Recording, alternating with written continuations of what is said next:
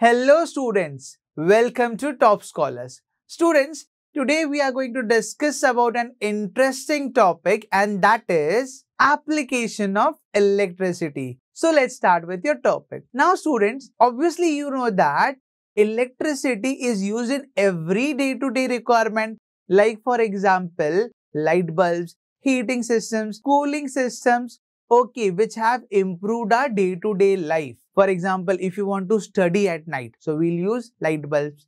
If you're feeling cold, what we'll use?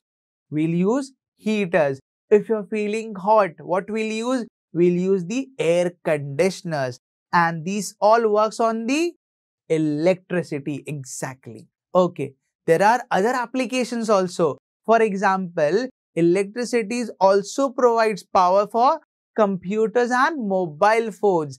The mobile phones and the computer which we are using for study purpose or project purpose. There are other applications also. For example, the X-rays. Have you seen an X-ray?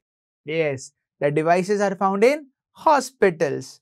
It does not end here. There are more applications of electricity. For example, the industries, the manufacturing industries, they run entirely on electricity. The saw cutter, the conveyor belt, the furnaces, almost each and every machinery runs on electricity.